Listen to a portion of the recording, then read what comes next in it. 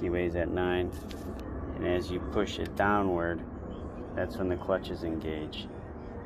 So probably 8 o'clock when it starts to engage. See that? I got it tight.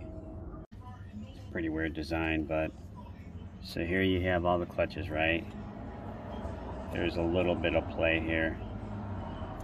I would say about probably 1/8 of an inch. This down to 8 o'clock. There you go, there's your clutches.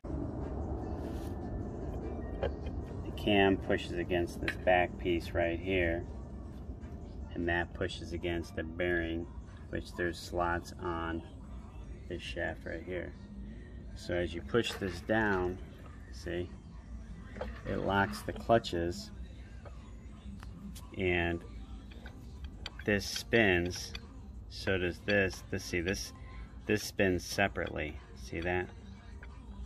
So that's spinning separately.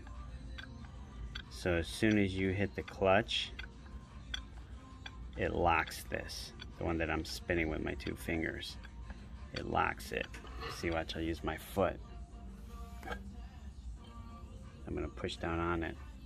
See, so as I'm spinning it, see, it comes to a stop. So this way you know that the clutches are working. You just want to check that. So that's the easiest way to pull the cover off. It's literally really easy, guys. All you have to do is pry up in this section. You see there's a screwdriver mark here, and then I would maybe do something over here a little bit. But once that comes up, you just pull it straight off. Don't forget, you'll have 3 keepers. One's like one here, here, here. On this case, underneath it, that slides into that. Okay, those locations.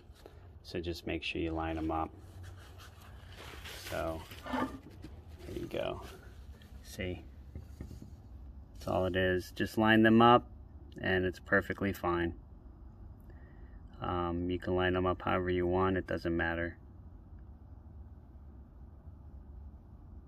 That's it.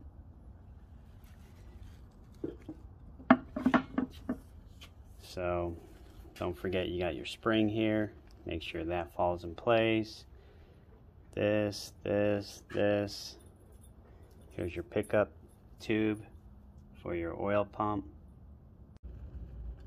So that's it, guys. It's pretty easy. So when you go to remove the chain, this comes right out. Just don't forget to move that gear here where the servo motor goes. When you move it to like 1 o'clock, that will bring this up to where this shift fork comes out with this. And then all you're moving is this basket, removing the other gear in there, and then this comes off. Slide this off, slide this off, throw the new chain on it, put it back together.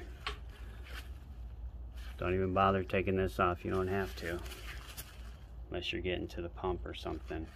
Just make sure your pickup tube is still stuck inside the pump down there, because mine fell out. Kind of stupid design. Just held in by an O-ring. Crazy, huh? But that's it. It's pretty easy. Alright, quick information. So this is high gear right here. That's where the key mark is. And then about 11 o'clock. So this is 12 o'clock up here. So this is 9 o'clock. Just to give you an idea, that's high gear where this notch is, and about 11 o'clock, see this other mark? That's where low gear is.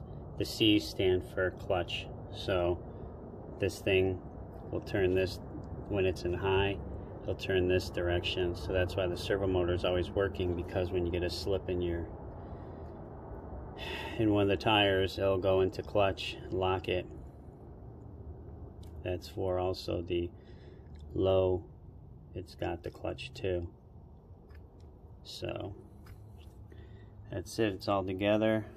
Smoothly works. How you test it is you spin your output shaft and you spin your input over here. You spin them, and then what you do is you put vice grips on here, and then say if it's in high, you'll pull it towards the clutch.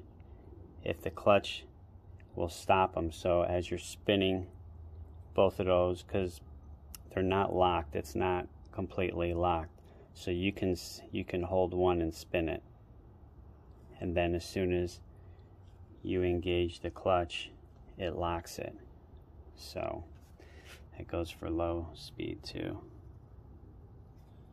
So you want to double check them before you put this thing in the car and make sure the clutches are working. So I don't know if I got my vice grips handy, but yeah, you'll turn both of these. You use your leg or whatever to push down on it, and you'll see what I'm talking about. You'll be able to spin this one, hold the other one, and then as soon as you engage it, it'll lock up. That's it. Pretty cool.